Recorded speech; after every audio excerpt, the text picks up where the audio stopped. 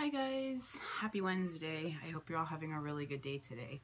So I have to work early in the morning tomorrow and I'm already showered and like ready for bed even though it's only like 5 or something in the afternoon right now. I had the day off work today. I went to the mall with my little sister. We went to get lunch, got some dessert. Oh my god, I ate so much chocolate.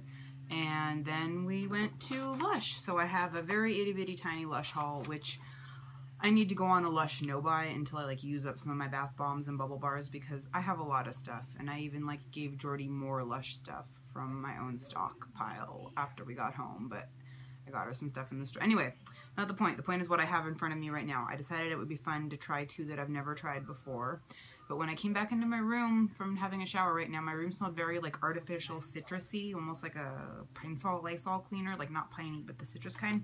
So I'm a little bit iffy. But I bought these two. Of course, I never know their names, so I don't know their names. But this one is supposed to do a lot of stuff. It's supposed to fizz. It's supposed to do like extra.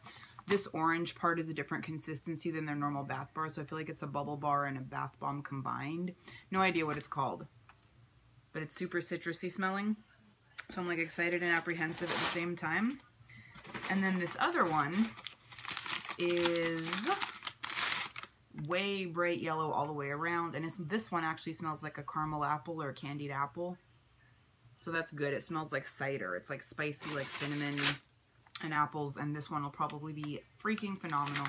The other one will be cool too. They're all cool. I mean, they all do something different. They either have like glitter or a bunch of different colors that come out of them, and they all smell amazing and are relaxing. I'm making paper bag noises, I'm so sorry. So I only got a couple things because I do have bags and bags of Lush stuff in my bathroom, and I have a little drawer full of Lush stuff too.